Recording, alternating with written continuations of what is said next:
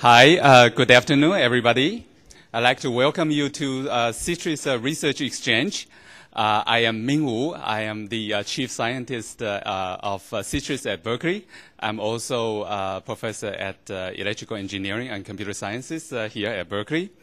And I'd like to welcome you to this research exchange. I also like to acknowledge the support of Infineon Technologies, which supported the lunches you're enjoying now. And I also like to welcome the viewers from webcast. This research exchange is webcasted in real time. There are many viewers following our research exchange, as well as looking at in the archives. Today, it's a pleasure for me to introduce a distinguished colleague of mine in electrical engineering and computer sciences at Berkeley, Professor Eric Brewer. Professor Eric Brewer received his undergraduate degree here from UC Berkeley, and then obtained his master and PhD from MIT. And he has a distinguished illustrative career. He's interested essentially in all aspects of internet-based systems. And in 1996, he and a graduate student founded Inktomi. For those of you who doesn't know, Inktomi is the Google search engine at that time. It was a high-flying company.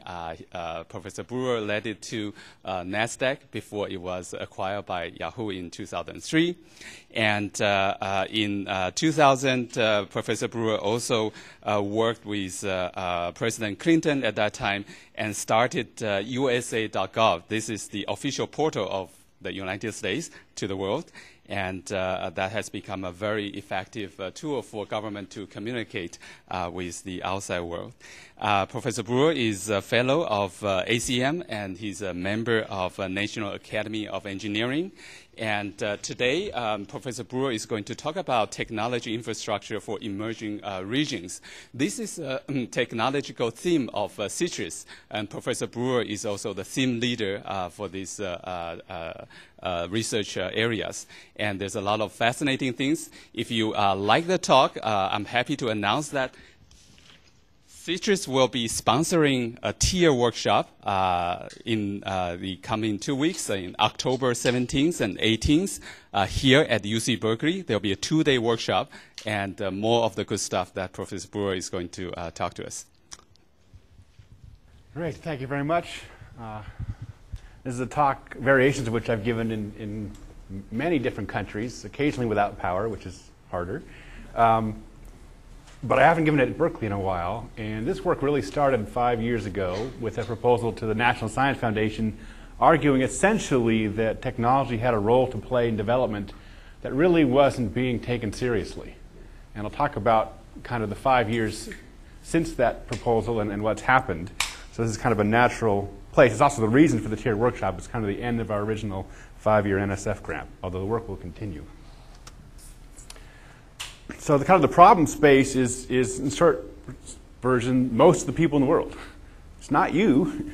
You have lots of people helping you. But most of the people in the world do not really achieve any benefit from technology. And in some sense, what it means to be underdeveloped is to have less access to technology, broadly defined. Right? That is underdevelopment. So this group is mostly rural today, although urbanizing quickly, which has its own problems. It's a fast-growing group, much faster than the kind of developed world population.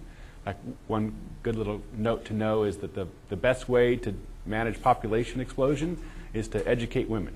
So in some sense, these are the places that do not have educated women, and their birth rate is high, and that's why this is the fastest-growing segment.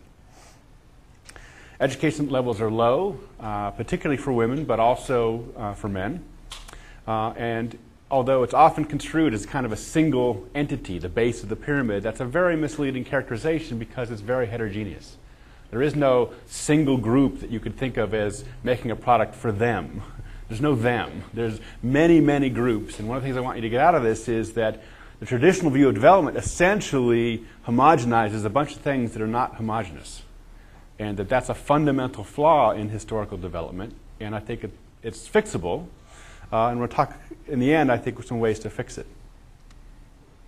So This traditional development model is the one you probably think of, things like the World Bank or the Asian Development Bank. And they're international. They fund big projects.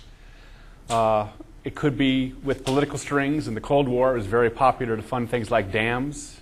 And in fact, it was arguably popular to have third world countries in debt to you, because then if you needed their vote on something, you had some pressure to apply. So there's a long history of kinds of top-down development with strings attached, managed by the local governments. And in some sense, these governments do not represent their people. If they did, they wouldn't be in the state that they're in. So it's just somewhat fundamentally problematic to say we're going to fix the problems of the world by funneling large pools of money through a group of questionable character. But that's what we do historically. And on top of that, there's been no role for technology.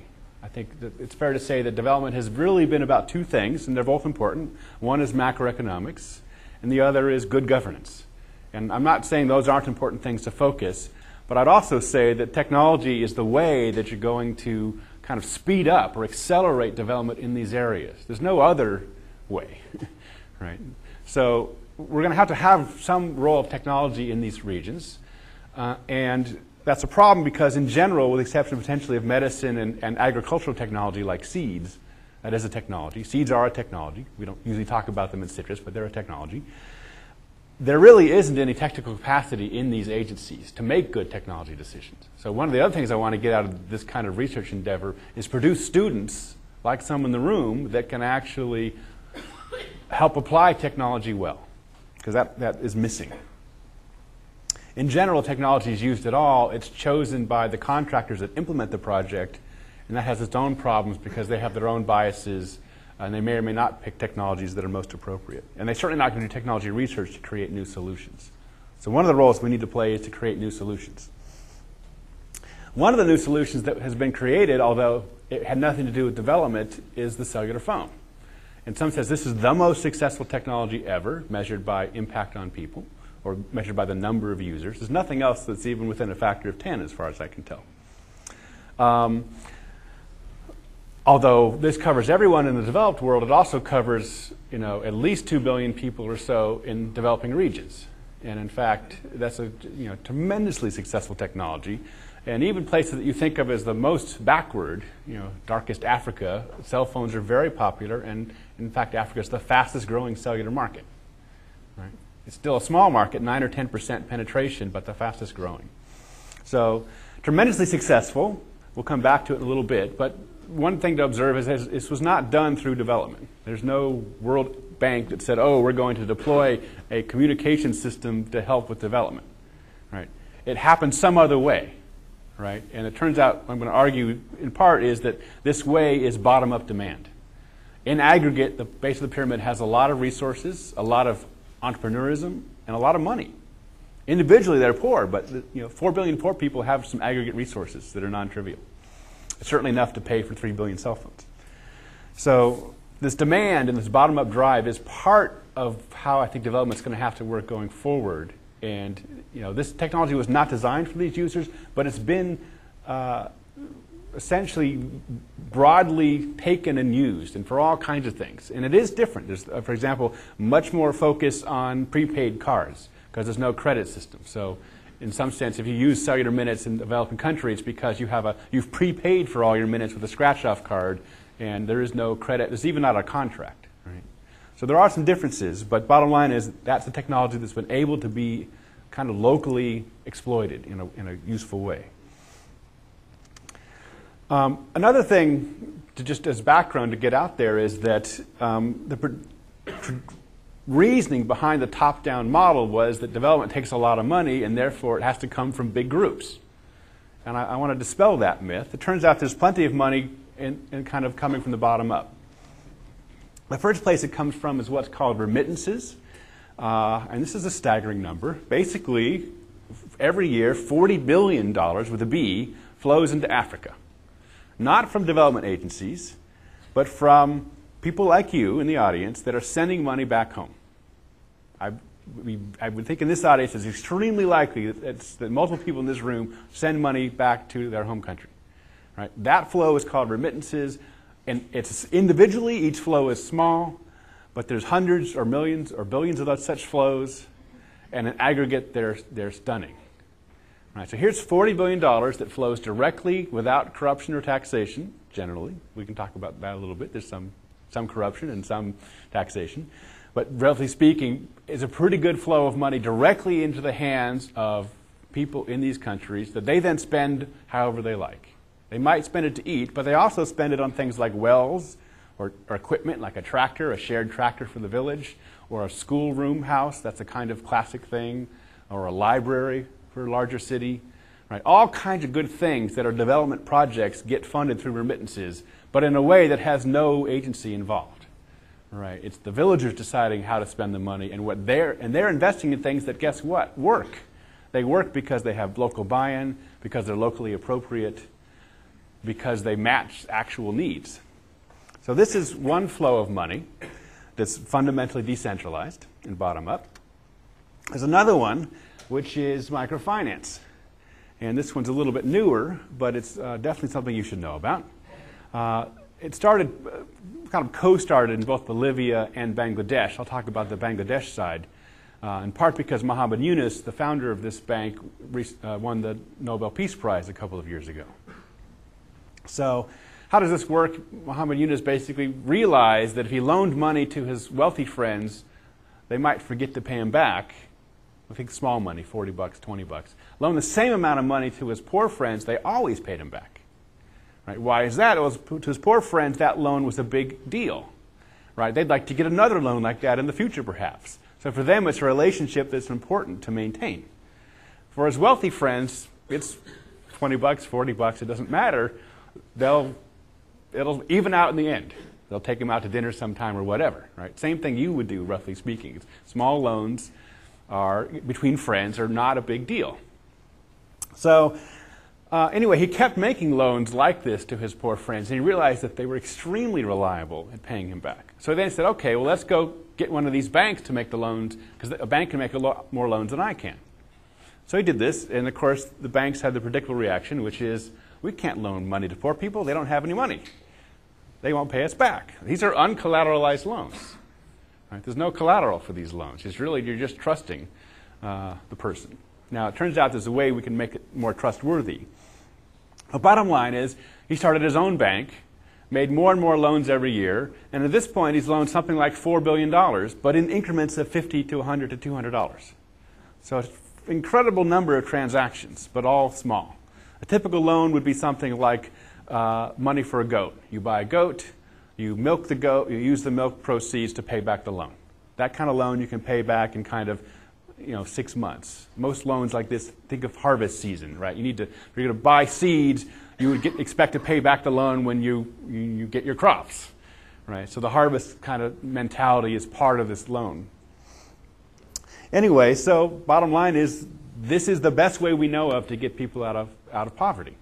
And to be fair, it's not a single loan. The way it works to get people out of poverty is a sequence of loans. So I loan you money for one goat, you pay it back, I'll loan you money for a second goat, a third goat. Pretty soon you have a herd and you have some employees. And now you're out of poverty. Right? And the reason the repayment rate is so high is in part because most loans go to people that have already paid back a loan in the past. Right? So the trustworthiness comes from past behavior. That's part of it. The other reason it's trustworthy in practice is that you tend to loan with two cultural constraints, which vary by country. But one of them that's broadly used is loan to women and not men. It turns out women, particularly mothers, and in some sense all women in these areas of this age are mothers, pretty much without exception, unless it's medical. Loaning to mothers is a good bet. Mothers invest in their kids. Loaning to men doesn't seem to have the same behavior. And again, they learned this by doing lots and lots of loans. So it's undeniable that the repayment rate for women is much higher. We can talk about why it is, but the fact remains. And of course, it's interesting because in most family structures, it's somewhat awkward for the women to get the money in a household controlled by the man. You can imagine how that would shift the power structure in the building. So there are some side effects of this that have some positive gender effects. Now, that's one cultural aspect that's interesting. And the other cultural aspect that's interesting is that loans typically are made to members of a group. It could be what in India is called a self-help group. You could think of it as a group of women that take turns receiving a loan. And the reason this is good is the group is actually more stable and more reliable than the individuals. This is kind of common in statistics in general, right? The average behavior is better than the individual behavior, right? But in places where you have a lot of disease, a lot of distraction, the outliers, the variance of an individual's ability to pay is quite high, but the variability of a group's ability to pay is presumably much less, presumably 1 over n squared for the statistics people, right? So in practice, what happens is if a woman can't make her loan payment, the other people in her group will help her out because they can't get their loan until she pays back her loan, right? So there's some peer pressure here. There's a support group aspect to this. But the bottom line is the group is quite stable and quite reliable historically to repay their loan. So what I want you to get out of this is 2 things. One is here's another 10 billion plus, turns out, mechanism for financing projects from the bottom up without a development agency. Right? This is actually more money than is provided by development agencies by quite a bit. Right? And again, much more effective. There's no development project that can claim a 46% return rate in terms of getting people out of poverty. There's nothing close to that. Right? But I've just shown you 2 successful things, cell phones and microfinance, that have brought people out of poverty and that have nothing to do with traditional development. So one thing you want to get out of this kind of model is bottom-up businesses. That's the purpose of having bottom-up capital. So one very interesting one to learn from is take microfinance, but instead of making a loan for a goat, make a loan for a cell phone. And the repayment model is the following. The phone lady will rent the phone to her neighbors per minute. They pay her per minute. Then she uses the profits, because she's charging more per minute than it costs her, to pay back her loan. Right? So what's amazing about this is 2 things. One, that this has happened 95,000 times. Right? There are 95,000 loans made to women to buy cell phones to rent to their neighbors. So the scale is vast. Right? This has led to essentially a tremendous amount of coverage. Right? 60 million users have used this system. And on top of that, most villages in rural Bangladesh have a cell phone now. They have phone connectivity, and they didn't have it before. Right? So I want you to get to this scales. We'll talk about in a minute why it's limited to 58,000. The other thing to understand is this is a bottom-up business. It is better to be the phone lady than to be a farmer. The income is twice as high. Right? So this is a case where this kind of loan, which is, again, a totally self-supporting system because the loan is repaid, right, has doubled the income of this individual. And in addition to that, is providing a service to the village, which essentially is that of a payphone. Unlike India, Bangladesh never really had a payphone system. So these rural villages didn't have phones largely before this. And I should say it's not just a payphone. That payphone is a thing you go visit to make a call. This is a payphone that will come to you if the phone's for you, right? Because it's worth the phone lady's time to bring you the phone if someone's calling for you, right? And again, think village, so it's small town effect. The phone lady knows everybody in the village to first order, right? So it's a very special cell phone. The other thing that's important about this is that because it's her income stream, she will learn whatever she needs to learn to keep the system operational. So historically, development projects, particularly the top-down ones, have had a problem, which is that it's very hard to maintain the system and keep it working over time. Right? In this case, because this woman, it is her livelihood, she is super motivated to keep this system up and running. And she'll do some things that will surprise you. The easy things are things like keeping a spare battery, or even multiple in places that have bad power where it might not be able to recharge the battery whenever she wants.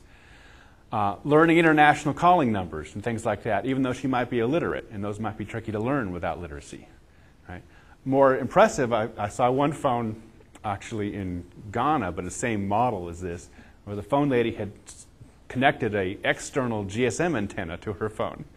Now, how she knew to do this, I have no idea. Right? But bottom line, somehow she figured out that if she had this external antenna, she'd get better reception and could make more money. Right? Don't know where that came from. But the bottom line is these are not dumb women, right? Given the opportunity and the incentive, they'll conquer a lot of problems. So that's rural income generated by decentralized finance and decentralized entrepreneurs. Right? These are 95,000 different women that are using this. Here's another one actually based on a Wi-Fi-like network. This is a company that does medical transcription. So they take audio of a doctor doing some patient study and they convert it to text. This is the kind of thing we outsource from the US to India. Well, if you're in India and you think the Indian prices are too expensive, where do you outsource it to? Rural India. Right? So this is rural India, and they basically have this one room, which is essentially a couple computers, and it really is in the middle of nowhere. In fact, so far, I decided not to go there, that's a pretty high bar for me. I have students that have been to this place, because obviously we took a picture. 30 kilometers from a small city, in a kind of rural Islamic part of Kerala, which is one of the southern Indian states. And they basically got in the business by essentially handling this audio to text transcription for local cities. And eventually they actually have now customers in big Indian cities and even some now in the US. So what's interesting about this is the income from this translation is actually, again, much, much higher than the agricultural income of that region. And even though their prices are, again, much lower than we would pay. So what's interesting is that because the labor is so low and the literacy is not great, you say, how do you do translation if literacy is low? Well, the answer is you do it 3 times and merge them. And so you have a kind of a more senior person look at the 3 translations, and obviously the things that are in common are probably correct. Right? So you look at the differences, and that's what needs to be tuned up by the more literate senior translator. But the bottom line is this is a extremely good little business in the middle of nowhere, totally enabled by a little bit of financing and a little bit of technology. In this case, rural connectivity provided by a Wi-Fi-like link. Right. So those are 2 examples of bottom-up businesses using technology and financing. And one of the things that comes out, and I'm going to cover this will tell you where I'm going, is it turns out that cellular, as great as it is essentially been an urban phenomenon. And I think people don't realize this. So it's important to bring this out explicitly. In general, this is because there are base stations for cellular systems that are relatively expensive, and therefore you have to have enough users in the range of that base station to amortize its cost. Right? In an urban area, this is easy to do. And essentially all urban areas worldwide have cellular base stations to first order. In a rural area, this is not easy to do. And generally speaking, rural areas do not have base stations. Right? There's a few exceptions. China's an exception because China can just dictate that there will be coverage in certain areas. Like the Great Wall, which is often rural, has fantastic cellular coverage. It's not economically viable, but that's not the metric. Right? It's that it's important for the Great Wall to have cellular coverage. I don't actually know exactly why that is, except maybe that it's a tourist site, but it's certainly the case that rural coverage in China is uniquely good. Rural U.S. coverage, by the way, if you haven't noticed, is not good. Right? It's not a developing region issue. It's a rural issue. In some sense, when I say rural, you can think of it as low population density. That's what I mean. Right? Technically what I mean. What's interesting is that Grameen Telecom, I just told you that we have 50,000 villages in Bangladesh covered with cellular coverage. Well, it turns out it's not an exception to this urban thing because, number one, Bangladesh is a very dense country. Every part of Bangladesh pretty much has high population density. And the other thing that's subtle is that the base stations are not part of the village phone model. Right? There's no loans for base stations. There's only loans for phones. So what's really happening is that the base stations must already be there for some other reason. And that is they're subsidized essentially by the middle-class users of Bangladesh. So the villages that don't have coverage are exactly those that are not in range of a base station, an existing base station. And because they're rural, they don't justify having their own base station. Right. So one way to think about this is that when people argue the world is flat, what they're implicitly saying is the urban parts are flat. That urban Bangalore is a lot like urban Berkeley or urban Los Angeles, right? Or urban Shanghai for that matter, or urban Accra in Ghana. But 10 kilometers out of Bangalore in a village is totally different, right? It's not similar to Bangalore or Berkeley, right? So what I really think is emerging is that there's maybe a flatness to urban areas. They all have Indian food and Starbucks, right? But the divide is between the rural and the urban. And it's the rural areas, particularly from universities, that I think that need help. So all of our work is essentially now focused on rural areas for this reason. So if you want to have connectivity in rural areas, we can't use cellular. And it turns out WiMAX with its base stations will be roughly in the same category. It might do very well in urban areas, but doesn't have much to say about rural areas. What can we do about rural areas directly? And it turns out we're going to bet on Wi-Fi, and we're going to bet on it mostly because it's cheap. So here's the mental reasoning we went through when we started this project. We need low-cost connectivity. Wi-Fi is the lowest cost. Maybe we can get it to work, right? It's open spectrum. That is very important. I'll come back to that later.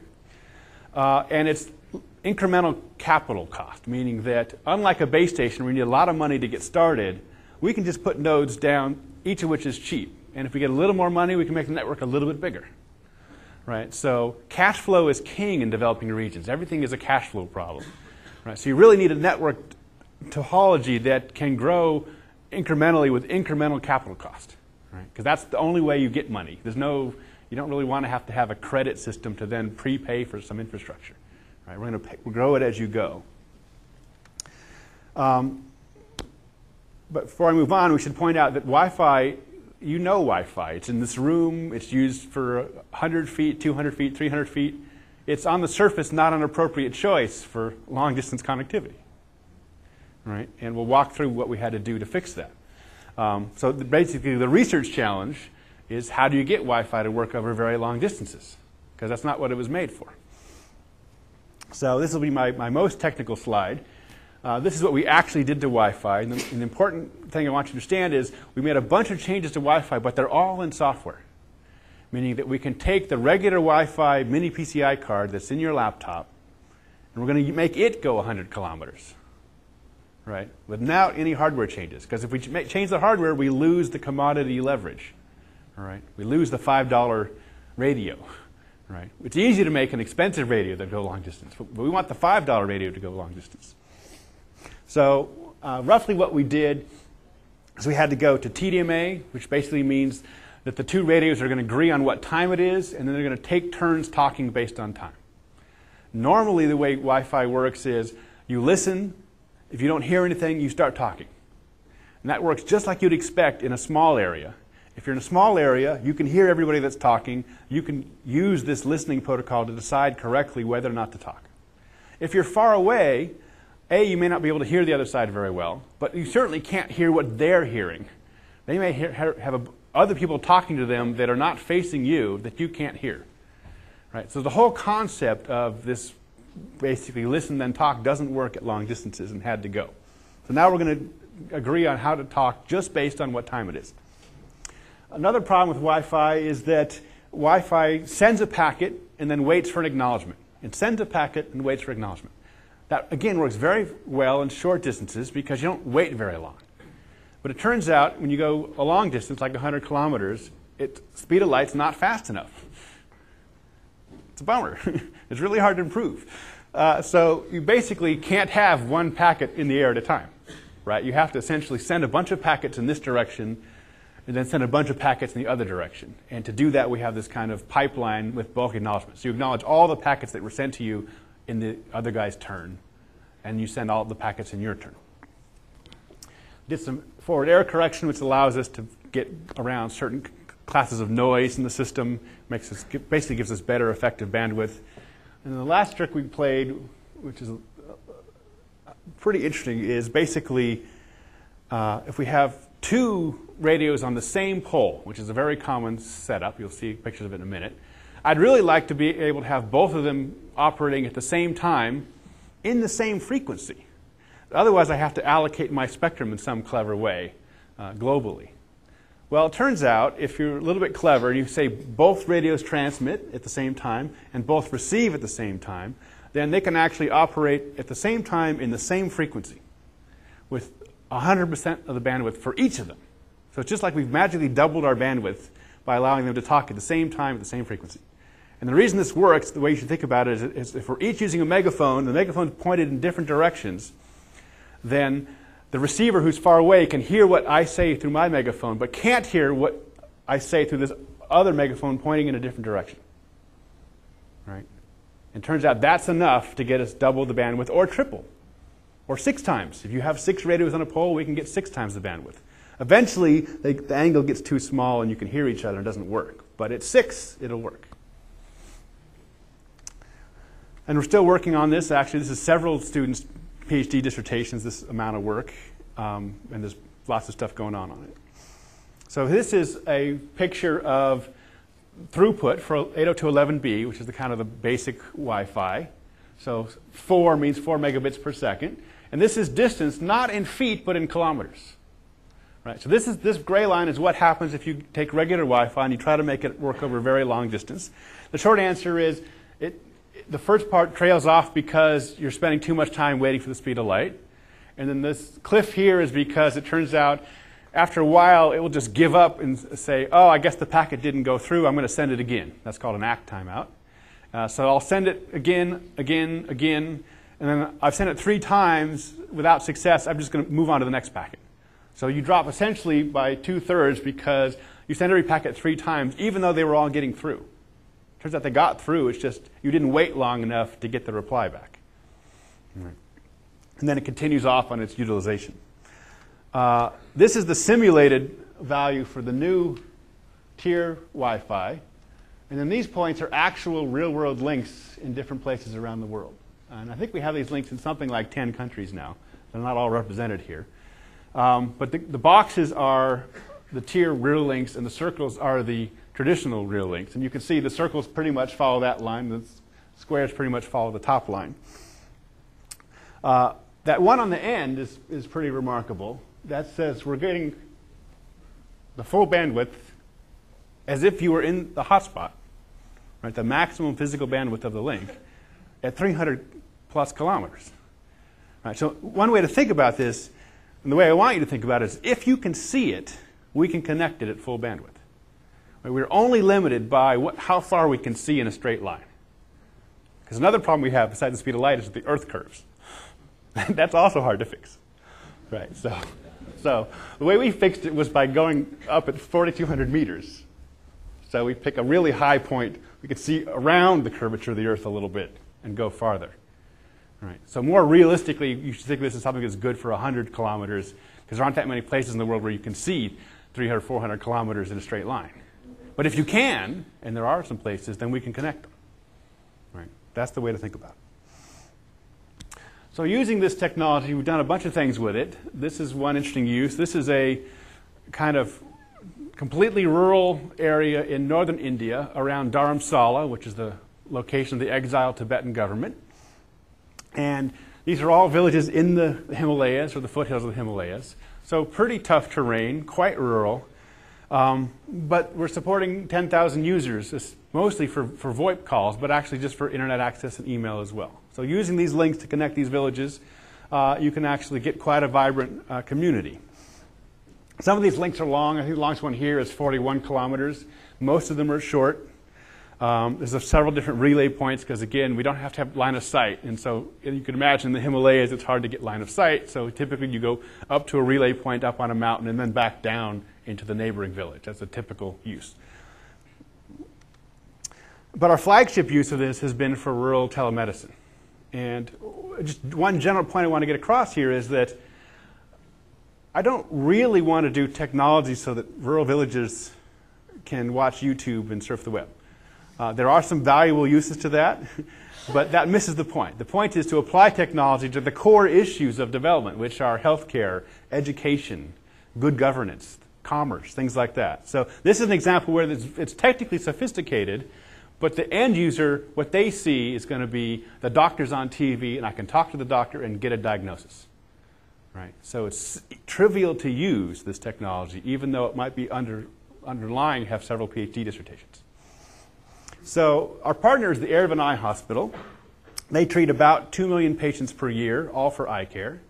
Last year they did 285,000 cataract surgeries, which is a mind-boggling number. So their specialty is essentially high-volume, low-cost medicine. And they found they were limited primarily by how far their patients were willing to walk to get to the hospital. Right? They just look at their reach and their impact. At some point, they're reaching everyone that's in range of the hospital. And their choice then is to build more hospitals, which they've done. They have 5 hospitals now. The alternative, though, is to actually try to get some rural health care directly into a rural vision center. And that's important because only about 7% of rural users have access to any eye care at all, meaning that the chance most people in rural areas, in India at least, are never going to get any eye care, right? Period. It's just not accessible. So the hope is by putting in rural clinics that have not a doctor physically, but a doctor virtually, that those patients can get health care, at least for their eyes. So this is the first version we built ourselves. In fact, this network is now, I believe, 24 different village clinics. These are the 5 that we built to start off the project. They're all using the long-distance Wi-Fi. These are relatively short links, so 15 kilometers, I think, is the longest one. That's mostly because at the time we built them, we weren't sure yet how far Wi-Fi could go, so we were conservative. Later links are actually quite a bit longer, but the original 5 are relatively short. We do get the full bandwidth on all these links, which means 4 to 5 megabits per second, even with relays. So that, you see that S node is a relay. The relays can be poles on a mountain. My favorite relay is a chimney of a factory. It's nice and tall. And we basically traded that factory internet access for power for the relay. So there's a lot of bartering in these areas, too. That's an important part of getting these things to work. There's a pretty simple single board computer. I'll show you a picture of it. Actually, I can go back to this picture. That's it right there. It's a 30-foot pole, roughly, with a Linux router in a little white box with a directional antenna on top. They all pretty much look like that. So they're pointed in the direction of these links with a relay as needed to get around obstacles. A lot of use. So a typical use would be a single-room clinic. The equipment is essentially just the PC, the microphone, and the webcam. And then the slit-eye lamp shown right here is kind of the only optical equipment. And we can actually do quite a bit with this stuff. We can, for example, send vital signs, or we can send images of the eye taken with this slit lamp lens. We can, as JPEG, we can send it over the link. Bottom line is none of that actually matters. What matters is the high-quality video for the doctor-patient interview. And the reason for that really is that these doctors are used to not having that much equipment. And so the interview is their weapon of choice. Right? It is the technique that they use super effectively for healthcare. And the video is quite important for that because, as you can guess, video gives you very rich interview experience, particularly high-quality video. And this is definitely TV quality. Good video you can do with less than a megabit, and we have 4 megabits. Right? So even with multiple centers sharing links, we have all the bandwidth you could need. A typical interview is about 5 to 7 minutes. Usually the way it works is patient comes in, talks with this nurse. The nurse is not a nurse in the normal kind of Western sense. She's really a village girl that's been trained in eye care quite narrowly. So she knows a lot about detecting glaucoma, but she doesn't really know anatomy. If you have a cold, she probably can't help you any more than any other village girl, although that might still be helpful. But her training is not like a registered nurse. It's 3 to 6 months of local training just in eye care on how to be this kind of nurse. She's also the pharmacist. If the doctor says this patient needs antibiotics, she'll dispense antibiotics. She's the administrator of the hospital, keeps the records, does the payments. A typical payment would be 25 cents for 3 visits, roughly. You prepay for 3 visits because they want you to come back for your follow-up. And if it's already paid for, you're more likely to come back. Right? And even at 25 cents, and they sell glasses and do a few other things. These are profitable centers. They are not subsidized by the hospital. And we can talk more about that. I don't have too much time, but bottom line is this is Tremendous impact. This is why I call it our flagship project. 80,000 patients have used the video links so far in the couple years we've had it up. They're cash flow positive, which means basically they don't cost the hospital anything to run. They probably don't easily get up the startup costs because you need a building and a PC. So it's not super clear what the break-even point is, but at least there's money coming in and not going out. And the most important number is this one. If you get one number from this talk, it's this one. Right? 14,000 people can see today that couldn't see before. That's a very high fraction of the 80,000 people that have used it. Right? And the fraction's that high because these are self-selected people that knew they had vision problems and hadn't had prior access to health care. Right? So it's exactly it's the 7% access is what causes this number to be so high. These are mostly two kinds of things. They're either very bad refractive errors, like astigmatisms, for which normal glasses don't help, or they're cataracts, for which they need cataract surgery, which they can get for free. And that's a different story why that's free, but that's subsidized in the same way that the Bangladesh cell phones are subsidized, that the paying patients are subsidizing the free patients. And this number is continuing. We haven't seen a slowdown in this number. So of the 5,000 patients per month that are using the system, more than 10% every month are in a situation where they go from no vision to vision. Right? And I don't see that. It's going to slow down eventually as you get some of the problem solved, but it's still a high number at the moment. And again, for most of these centers, they haven't been operating in that village very long. The oldest ones were put in early 2006, but most of them were put in the last year. And because it's cash flow positive and impactful, the hospital can afford and wants to grow this solution. So they figured for them the right number is about 50 centers, and that will cover about 2.5 million people in terms of what's called the catchment area, which is the size of the area that is covered by all those hospitals and villages. Our next step is to try to replicate this in a different environment. So far we've shown that we can scale it, but it's different to replicate it because that means a different administrative entity, a different hospital, a different culture perhaps, although we're not going too far. We're going to Nepal and Pakistan, which are, in the big picture, culturally similar. Although presumably they would dispute that a little bit. But big picture, closer to each other than they are to, say, us or Africa. Bunch of challenges I don't have full time to go through, but I just wanted to at least bring up some of the things that we have to deal with. Poor quality power is one of the most interesting. This is supposed to be 220 volts. When we actually measure it, we find that it can be wildly higher or lower than that, and particularly in rural areas. This leads to a bunch of problems. The first problem is that when you have something like 1,000-volt spikes, whatever's plugged into that is going to get fried. Right? So if it's a Linux box or your cell phone adapter, that is a problem. So that's our first problem. We've lost 50 power adapters and 30 PoE's power over Ethernet ports. We use power over Ethernet to carry the power up to that radio. So when you get a bad enough spike, it'll burn the adapter of the PoE injector, and it'll then burn whatever it's connected to, right? Which is the Ethernet port of the receiving box. The only thing that saves us is that those boxes typically have 4 ports, so we get to burn 4 of them before we have to replace it.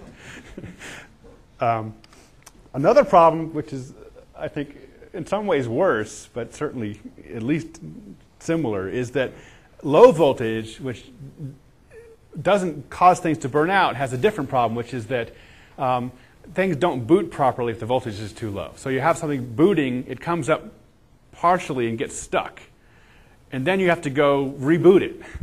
And I first saw this actually in about 2003 in a different center where basically every day they'd flip the literally big switch. It looks just like you'd imagine, the Frankenstein kind of switch. And that would turn on the power to the whole building. And then they'd walk around and reboot all the PCs, even though they just booted them. And it took a while to figure out what was going on. What was going on was when you turn the power on all at once, all the CRTs, which have big magnets in them and big coils, would suck all the current in. That would drop the voltage, and then all the PCs don't have enough voltage to boot properly. So then they reboot them all again after the magnets are charged in the CRTs, and then it works fine. Right? You can see why that would be difficult to debug that. Took a while. Worse than that is that our little Linux boxes, knowing that this was going to be a problem, have a second processor whose job it is to watch the first processor and reboot it if it gets stuck. The problem is that the second processor didn't boot correctly either, even though it has only one job in life, which is to boot the other processor. So that's a well-known technique, the watchdog processor. We didn't invent it. But using it, we thought would be sufficient, and it's not. So what we ended up doing was actually building a third watchdog to watch the watchdog, which is an analog RC circuit that has no processor, and it's very reliable. And it's cheap. It costs about $2. Right? So go to analog solutions for these weird things. The other problem we had from power that's worth knowing about, and again, none of these things are documented in the literature because these are not problems you have in developed countries.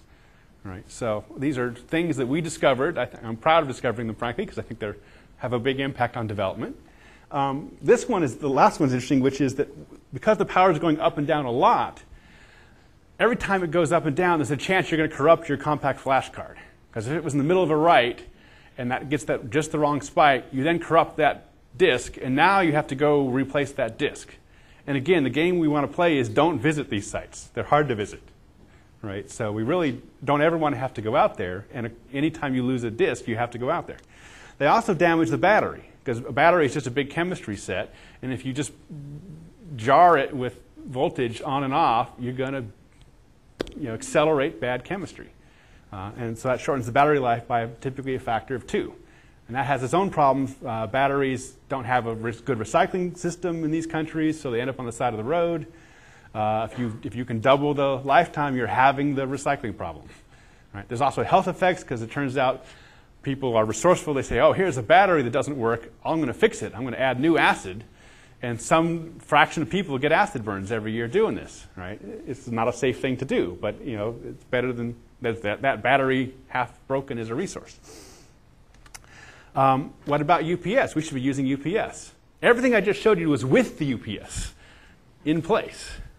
And the reason for this is that low-end UPSs, which are what are widely used, because again, nobody understood these issues, low-end UPSs pass the power through if it's there. So the consequence is bad power goes through the UPS and ruins your equipment. When the power's out, you have good power because you're running off the UPS battery. So the only time you get good power is when you're off, when you're in an outage. Right? Totally counterintuitive. And for that reason, by the way, laptops tend to do okay in these countries because they tend to run their power through the battery, and the battery ends up like a big capacitor cleaning up a bunch of the power problems. And then, of course, when you disconnect it, it's obviously running off the power. So the laptops have accidentally solved this in some cases. Like the ThinkPad works great. Other laptops don't always work as well. And I can't say why. The main reason, of course, is they didn't design it for this. If it works, it's an accident. So I'm going to move on because we're running out of time.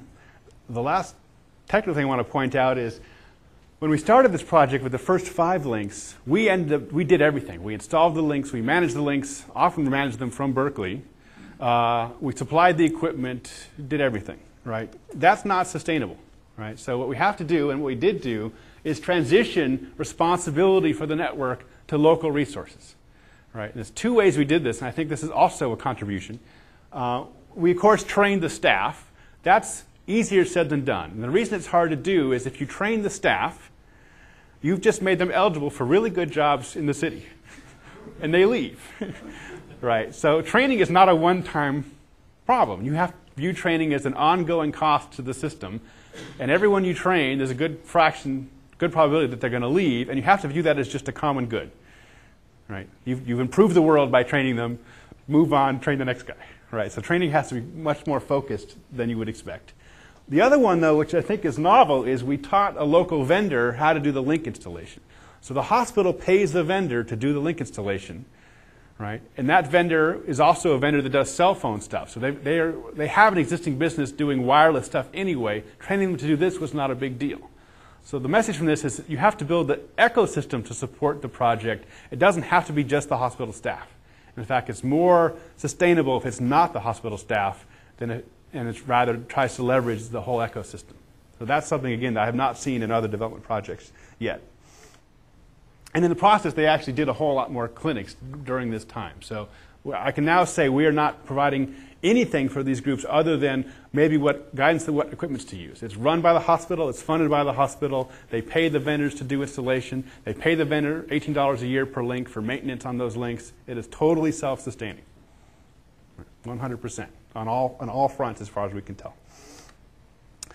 I'm pretty much out of time. I do want to point out open spectrum matters, but not because open spectrum is cheap. It matters because in rural areas, carriers won't serve you.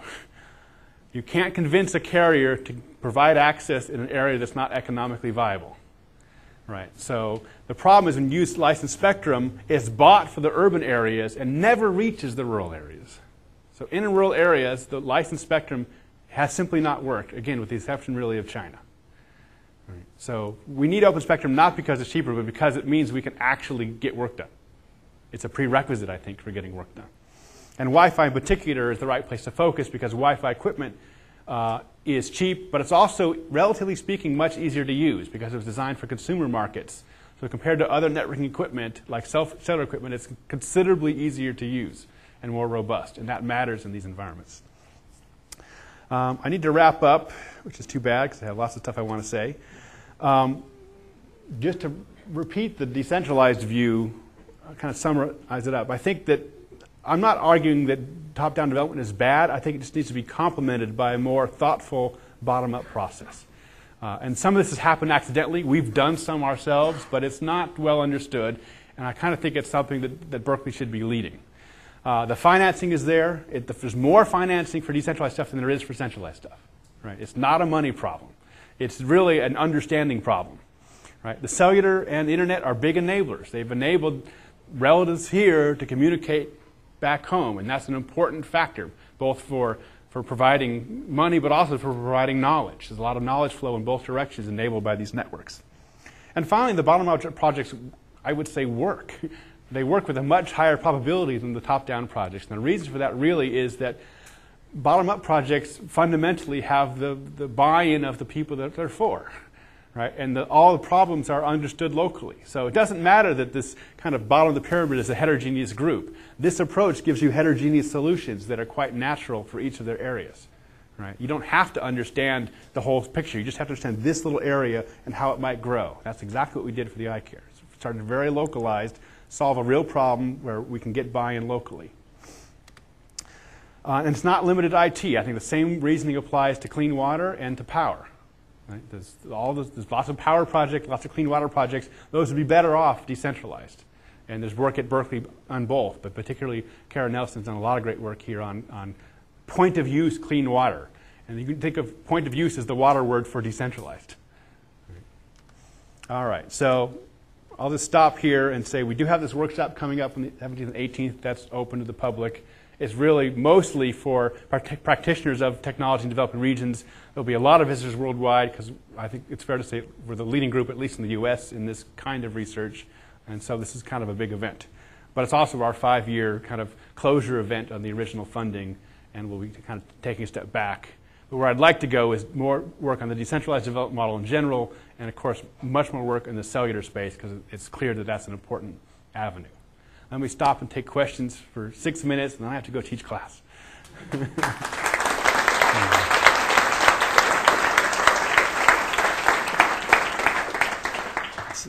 Wonderful, wonderful talk. Very inspiring.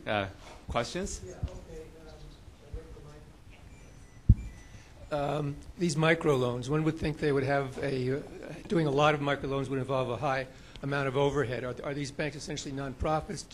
These costs, are they passed through to the borrowers, and essentially what do the borrowers pay for loans? And my second question is these Wi-Fi links, one would think they're kind of operating on the edge. Are they heavily weather dependent, or are they pretty much 100% reliable that way? So on the first question, microfinance loans, the loan rates vary quite a bit. The business loan rate for microfinance loan in Bangladesh is 20% per year, so it's more like a credit card in some sense. Although historically, these uncollateralized loans might have rates that are much higher than that, 50% or even 50% per month, right? But these loans are typically 20%. Student loans, I believe, are 12%. And so there is a fair amount of overhead. There's 12,000 employees at Grameen Bank that do these loans, most of whom are former loanees. That's all taken in that infrastructure. These are their assets have increased every year. So again, they've never taken any money in to build up their loan base. It's all been repayment of previous loans that's grown their portfolio. On your second question, are the Wi-Fi links weather dependent? The answer is no, not really. We've used them in monsoons. The only weather condition we haven't tested yet is sandstorms. I'm a little worried about that, but we've talked about trying to get across the Sahara, which is not easy. Another hard problem to solve is shorten the Sahara.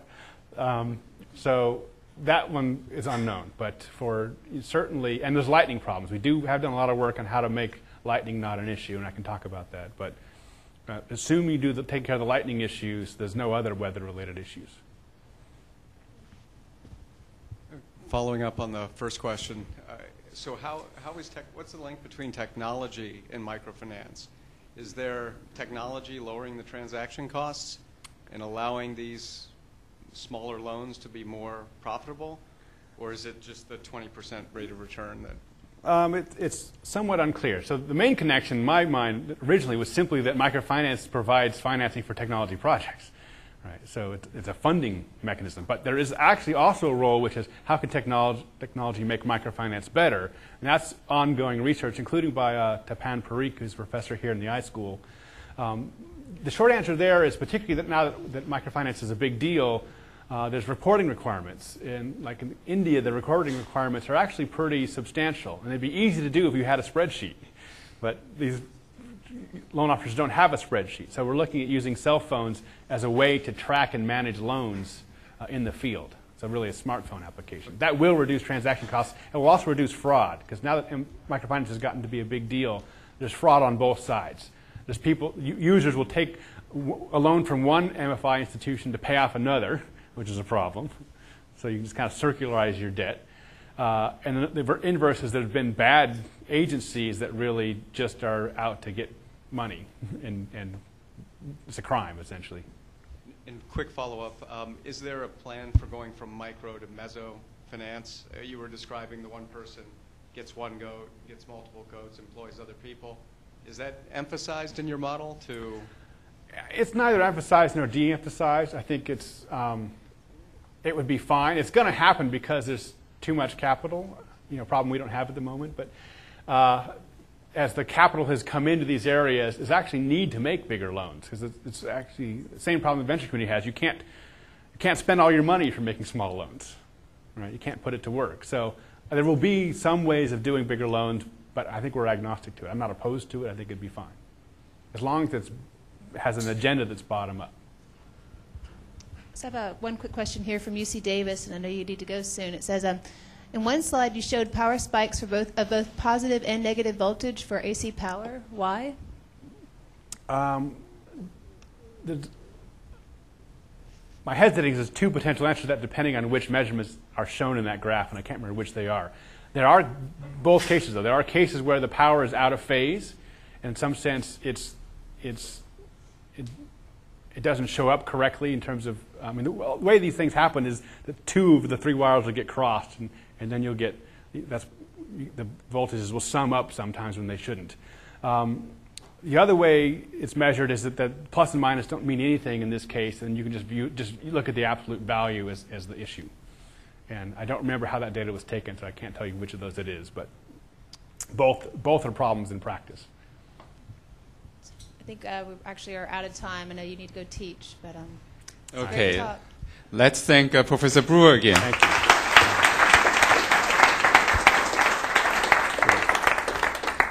Wonderful, wonderful. This is a very Berkeley project.